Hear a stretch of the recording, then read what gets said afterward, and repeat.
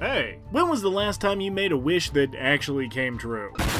Have you ever needed a friend so bad you just rubbed one out? Oh, nope, yeah, I heard it as soon as I said it. Anyway, congratulations! You might be a Genie Warlock. But what is a Genie Warlock?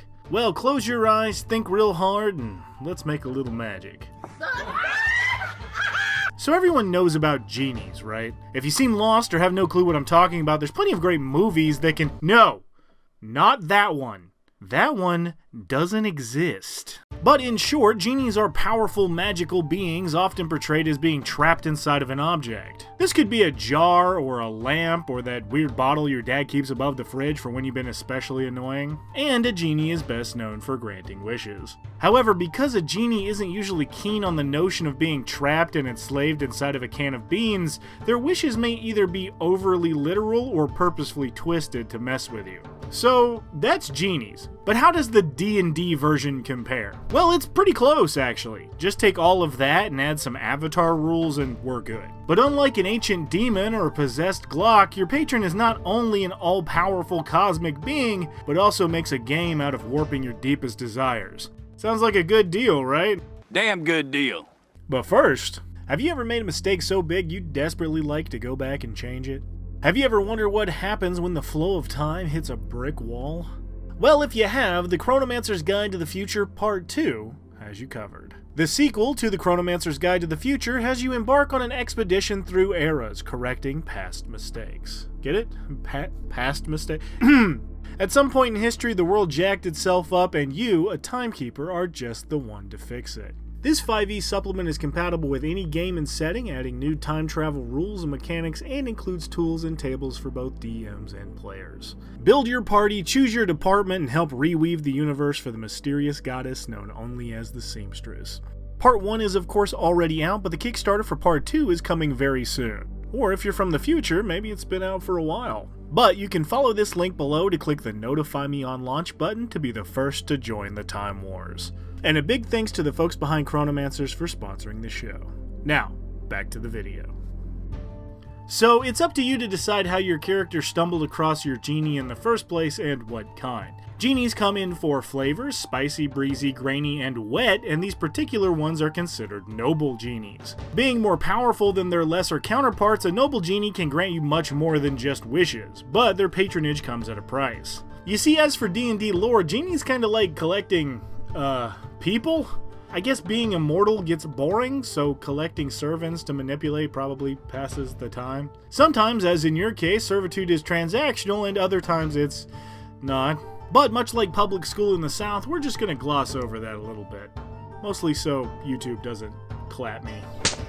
Luckily, our genie likes us enough to give us a little packed magic. This gives you access to spellcasting and Eldritch Blast, but also certain specific spells added to your list unique to your genie. So if you picked the Afridi, your spells will be fire themed, the Djinn wind, the Dao earth, and the Merid is a fish. Oh, it's a carp. But you also get a genie's vessel. Phenomenal cosmic powers! This vessel can be really anything with a lid and acts like a portable safe room for you to hang out in, letting you kind of just pokeball yourself in and out of the vessel once a day. The inside is nice too, being a 20-foot radius circular room, so if my math is right, that's about 1,250 square feet, making it about as big as your standard apartment. You can stay in the vessel a number of hours equal to twice your proficiency bonus, giving you plenty of time to get a short rest, but as we level up, this becomes long enough to take a full night's sleep. It also can act like a bag of holding, letting you leave objects you've carried into the vessel there as long as the vessel remains intact. And as a part of the vessel, you also get Genie's Wrath, adding damage to any attack that has an attack roll once during each of your turns. While using a sword is fun and all, this can also be used with your Eldritch Blast to really hammer the damage home. The extra damage is equal to your proficiency bonus and takes on the type from your genie. So while fire and cold damage are cool, picking the Dao basically means you're hucking rocks at people, which I think is pretty funny. Second level is here and we get Eldritch Invocations. Invocations are like buffs or spells, but mostly they're just little treats from your patron to keep you coming back for more magic. These first two aren't the most important, but I love Mask of Many Faces, allowing you to cast Disguise Self at will, and Agonizing Blast, letting you add your Charisma modifier to your Eldritch Blast attacks. These will depend mostly on your personal playstyle, but in my mind your high Charisma makes you perfect for impersonating NPCs to sow some chaos, and then blasting your way out if you get into trouble. Third level already? Well, since we were such a good little vassal, our genie has enhanced our magic with a Pact Boon. There are a few great options here, but I think flavor and utility-wise, the Pact of the Chain is actually the best for you. You immediately learn the spell Find Familiar that you can cast as a ritual, but you also get some added creatures to the familiar list. Now instead of a rat or an octopus, you can choose a Quasit, a pseudo-dragon, a sprite, or an imp. And as much as I wish I could tell you to take the cute little cat-sized dragon, the imp is really the best choice. This ugly little guy has great stats, a low-grade polymorph, invisibility, and magic resistance for advantage on spells and magical effects. And on top of that, it's possible it can share that magical resistance with you using the variant familiar stat block. However, this is apparently hotly debated and not what this video is about, but if you're in my game and you choose the imp, you can do this 100%. Your familiar, no matter what form it takes, can also use its reaction to attack as long as you forego one of your attacks to let it do so. Flavor-wise, I like the idea that your genie lets you borrow one of its trapped creatures to better fulfill whatever weird stuff the genie is up to, and I think that it works better for the story than the other Pact Boons. But I just want that little dragon so bad. Look how cute he is! Fifth level lets us take another invocation, and since we just got our familiar, why not take Investment of the Chainmaster? Now your familiar can take a flying or swimming speed even if it doesn't have wings or flippers, can take the attack action on its turn instead of burning its reaction, its weapons are considered magical, it can use your spell DC when forcing another creature to make a save, and you can spend your reaction to give it resistance against damage if it gets hit. Woo! All around this is a pretty sick set of buffs that really make your familiar a companion to the party instead of just a spy or a scout, all of which you can still do. Sixth level is here, and this is the good.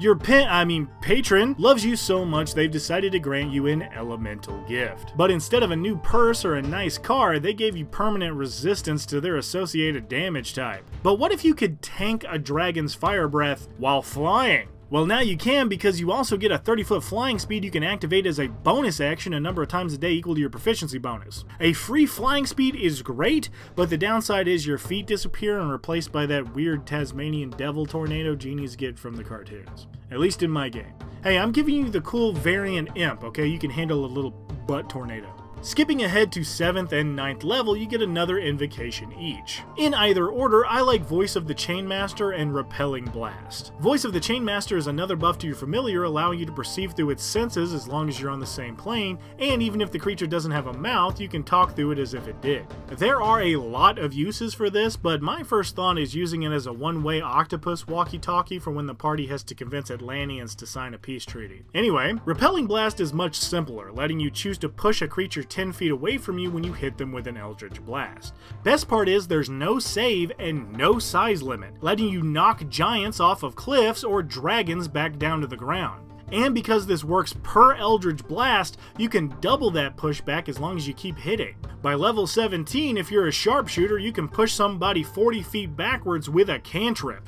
That's pretty damn strong. 10th level is where our little lamp gets a much needed buff. Now we can let our friends join us in our genie's vessel to get in on the fun. I call it a party in a bottle. Everyone who hangs out in the bottle for 10 minutes gains the benefits of a short rest, and if they spend hit die, they can add your proficiency dice to their HP. But if someone is being a party pooper, you can also just eject them as a bonus action. The obvious buffs here are fantastic, being able to get in a short rest in 10 minutes, letting you regain your warlock slots, but there is also a ton of devious stuff you can do with this. Combining your Mask of Many Faces with the Suggestion spell could help you lure an unsuspecting enemy into your bottle while your familiar flies a few hours over the ocean and just...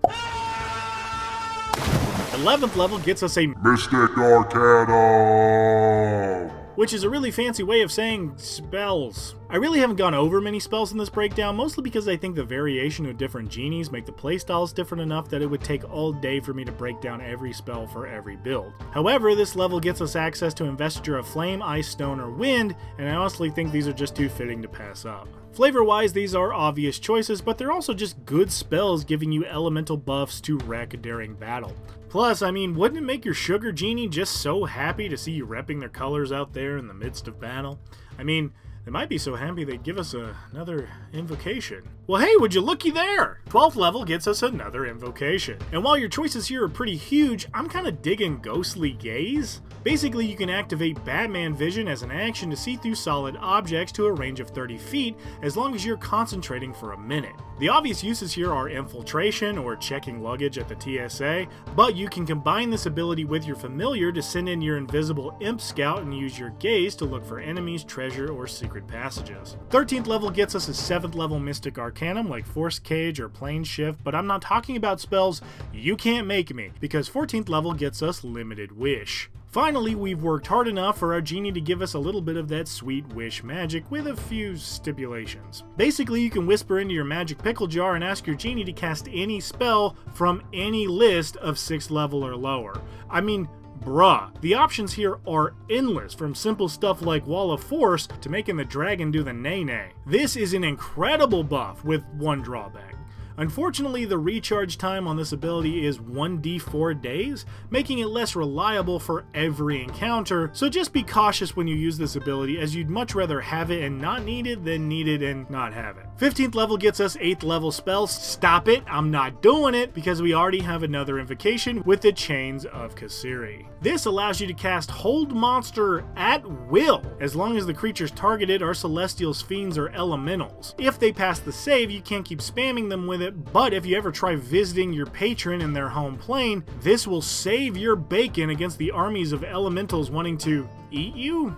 Do hurricanes eat things? I don't know, but they don't like you. 17th level gets us 9th level spells, and fine, I'll talk about spells. And obviously the most fitting choice is Wish. Your patron is literally a genie. I mean, what else would you go with? Wish is every 8th level spell and lower combined, as well as a bunch of other effects, but be careful you don't push your patron too much. You could actually lock yourself out of a 9th level spell if you roll poorly. But we're late game, have fun. Wish for enough money to crash the global economy or be 5 centimeters taller, who cares? 18th level gets us our final Eldritch Invocation, but we kinda did it. All the ones we grabbed are pretty great and we don't really need more, but with Shroud of Shadow for infinite invisibility, or Witch Sight to see through illusion and transmutation magic, or Grasp of Hadar to pull a creature closer instead of pushing them away, you kinda can't go wrong. Finally, at level 20, we become an Eldritch Master, letting you hang out for 1 minute whispering sweet nothings to your magic thermos and recover all your Warlock slots at once. As far as level 20 capstones goes, this is pretty fantastic. And all it took was your everlasting soul. But hey, you do have Wish. Does that mean we can wish ourselves free of the genie's power and still keep all the magic? Well, anyway, does the Genie Warlock fulfill our grandest desires? Absolutely. This subclass is what I imagine the Warlock should have been the entire time. While the Hexblade feels like a more martial version, this plays more like a caster blaster who specializes in locking down opponent positions. The Warlock itself doesn't get that many spells to begin with, so being able to enhance your other abilities enough to feel useful and unique is not something to take lightly. On top of that, the creative combinations between your Vessel and Familiar can result in some devastating strategies in and out of combat. Flavor-wise, this one also makes the most sense to me. I mean, wouldn't you rather take an offer from this guy over this terrifying mess? But if you're okay with an extremely mobile home, don't mind kissing your patron's lack of ass, and have an interesting technique when it comes to making new friends, guess what? You might be a Genie Warlock. Hey guys, big thanks for making it this far and watching the video. If you like this one, make sure to share it, especially if you know somebody who's playing this subclass.